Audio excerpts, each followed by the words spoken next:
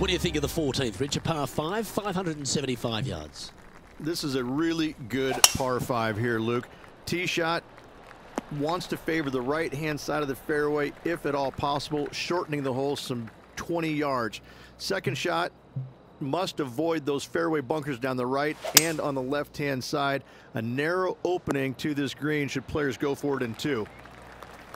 Well, this person displays the power game in pure fashion there. I tell you what a sensational play.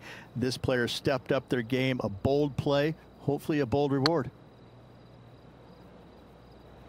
Get the fist pump ready. This looks like it's going in. That's a big time putt, that one.